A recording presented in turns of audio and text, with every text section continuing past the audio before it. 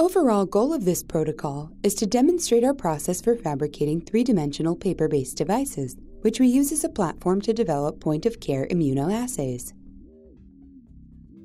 This method provides a paper-based microfluidics platform with a reliable manufacturing process such that time and effort can be directed to developing assays instead of designing devices. The main advantage of our technique is that it allows many devices to be prepared in parallel and at a quantity that is desirable for academic research projects.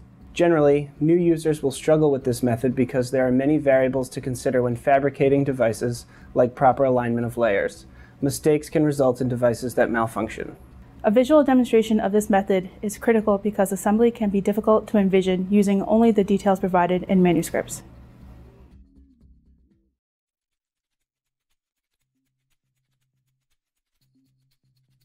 First, prepare layers of qualitative filter paper by cutting a stock sheet of paper into a standard paper size to facilitate patterning using a wax printer.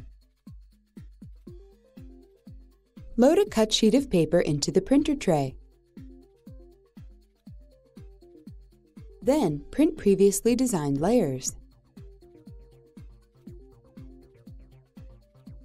Next, cut a stock roll of nylon membrane into sheets using a tabletop paper cutter, taking great care in handling the nylon membrane to maintain its integrity and protect against ripping.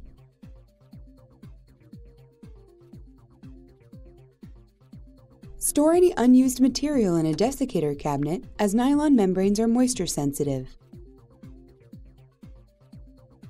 Using a wax printer, print a capture layer pattern onto a piece of copy paper and tape it to a light box to serve as a guide for positioning of the nylon.